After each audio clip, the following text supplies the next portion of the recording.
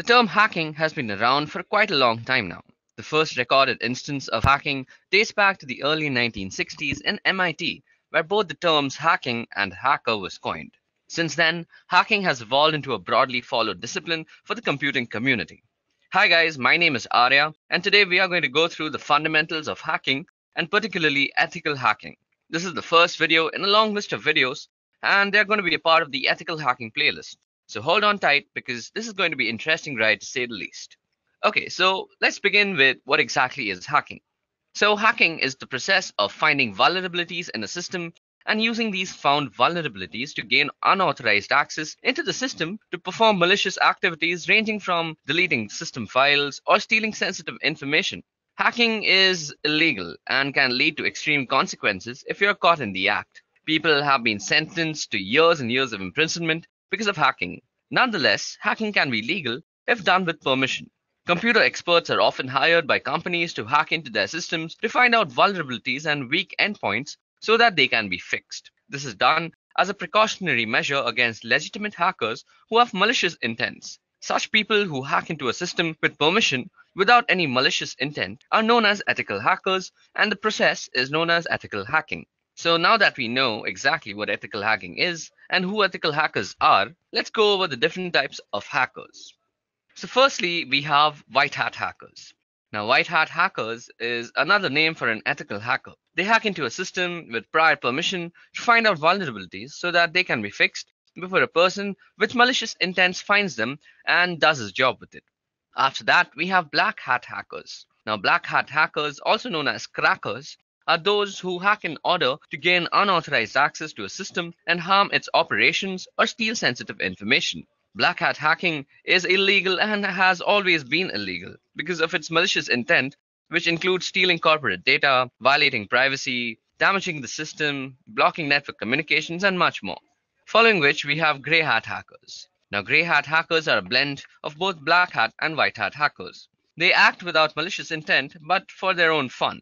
They exploit a security weakness in a computer system or network without the owner's permission or knowledge. Their intent is to bring the weakness to the attention of the owners and getting appreciation in form of a little bounty from the owners. Last but not least, there are suicide hackers. Last but not least, we have suicide hackers. Now, a suicide hacker is a person who works with the intent to bring down major corporations and infrastructure. These kinds of hackers are not scared of the consequences of their actions as they mostly work with vengeance in their mind. These people are also called hacktivists because they mostly utilize the technology to announce a social ideological reform or some religious reform or a political message. In general, most hacktivism involves website defacement or denial of service attacks. Okay, so now that we've discussed the different kinds of hackers that are there, let's go through the different kinds of hacks that exist in the world. Now that we have discussed the various types of hackers, let's go with the different types of hacking. Now, we can segregate hacking into different types depending on what the hacker is trying to achieve. Firstly, we have computer hacking. So this is the process of stealing the computer ID and password by applying hacking methods and getting unauthorized access to a computer system. Secondly, we have password hacking. Now, this is the process of recovering secret passwords from data that has been stored in or transmitted by a computer system. Thirdly, we have email hacking. Now, this includes gaining unauthorized access to an email account and using it without taking the consent of its owner for sending out spam links, third-party threats, and other such harmful activities. Fourthly, we have network hacking. Now, hacking a network means gathering information about a network using a tool like Telnet, NSLookup, Ping, Tracert, or Netstat. Now, these are done with the intent to harm the network system and or hamper its operations. Last but not the least is the most common type of hacking, which is website hacking. Now, hacking a website means taking unauthorized control over a web server and its associated software such as a database and other interfaces. Now, hacking can also be segregated into many more classifications, but these are the 5 major types of hacking that exist today. Okay, now like every discipline out there in the world, ethical hacking too is divided into distinct phases. Ethical hacking has 6 distinct phases. Now, these phases are not strict rules, but more like a guideline to be followed. Now, the first step or phase of ethical hacking is called reconnaissance. Reconnaissance is the process of information gathering. In this phase, the hacker gathers relevant information regarding the target system. These include detecting services, operating system, packet hops to reach the system, IP configurations, etc. And for this purpose, various tools like Nmap, HPing, and Google Docs are used for reconnaissance purposes. Secondly is scanning. Now, in the scanning phase, the hacker begins to actively probe the target machine or network for vulnerabilities that can be exploited. Tools like Nessus, Nexpose, and Nmap are widely used by hackers and ethical hackers alike in this process. Third part is one of the most important parts. This is called gaining access. Now, in this phase, the vulnerability located during scanning is exploited using various methods, and hackers try to enter the target system without raising any alarm. The primary tool that is used in this process is called Metasploit. Now, if you guys want to know more about Metasploit, you can definitely check out my penetration testing tutorial that I have up on the cybersecurity playlist. It's a pretty good Metasploit tutorial. I'll be making more in the future, so hold on to that. Now, the fourth part is maintaining access. Now, this is one of the most integral phases. In this phase, the hacker installs various backdoors and payloads onto the target system. Just in case you don't know, payload is a term used for activities performed on a system after gaining unauthorized access to it. Secondly, backdoors help the hackers gain quicker access onto the target system in the future whenever they want to do so. Now, the fifth part is clearing tracks. Now, this part is an unethical activity. It has to do with the deletion of logs of all the activities that take place during the hacking session. Nonetheless, ethical hackers still have to perform this phase to demonstrate how a black hat hacker would go about his activities on the system that is being targeted. Now, last but not the least is reporting. Reporting is the last step of finishing the ethical hacking process. Here, the ethical hacker compiles a report with his findings and the job that was done, such as tools used, the success rate, vulnerabilities found, and exploit processes. Okay, so now let's discuss reconnaissance a bit more. I've already mentioned that it is the process of gathering information about the target system, but what kind of information are we trying to gather? Well, to list them out would be a task, but they can be boiled down to the following. Firstly, we're trying to gather some initial information about the network, like the DNS as such. Then we try to determine the network range. Thirdly, we try to identify active machines that are on the network. Fourth, we try to discover open ports and more access points into the system. Fifth is fingerprinting, that is trying to figure out what operating system is actually running on the network. Then we try to uncover the service ports that we're trying to target through ethical hacking.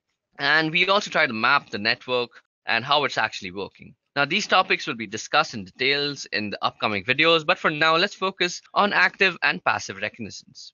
Now, reconnaissance is of two types, active and passive. So active reconnaissance refers to the process when you, the hacker, directly interact with the computer system to gain information. This information can be relevant and accurate, but there is a risk of getting detected if you're planning active reconnaissance without permission. If you are detected, then system admins can take severe actions against you and trail your subsequent activities. Then we have passive reconnaissance. Passive reconnaissance is exactly the opposite of active reconnaissance. That means you, the hacker, don't have any direct interactions with the computer. This process is used to gather essential information without ever interacting with the target system. Okay, now getting deeper into reconnaissance, we can talk about two more things. That is footprinting. Now, footprinting is basically the first step where a hacker gathers as much information as possible to find the ways to intrude into a target system, or at least decide what types of attacks will be more suitable for the target. Now, footprinting is a part of reconnaissance process which is used for gathering possible information about a target's computer system or network. Footprinting could be both passive and active. For example, reviewing a company's website is a very good example of passive footprinting, whereas attempting to gain access to sensitive information through social engineering is an example of active information gathering or active footprinting. Now, during this phase, an ethical hacker can collect some information like the domain name, the IP address, namespaces, employee information, phone numbers, emails, and job informations. Now, let me just show you guys how easily footprinting can be done from your own computer.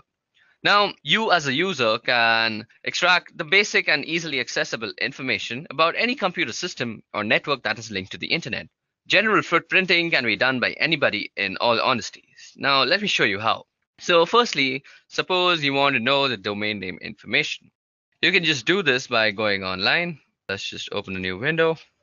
So Whois is a method of actually knowing the domain name specification. So suppose I want to know the domain name of something like Edureka. So I just search and it'll give me all the information about it. So like you can see, it's the domain name is edureka.co. It's registered under the network solutions. You can go and find the registered date, when it'll expire, when it was last updated, the status that it has some client transfer prohibited.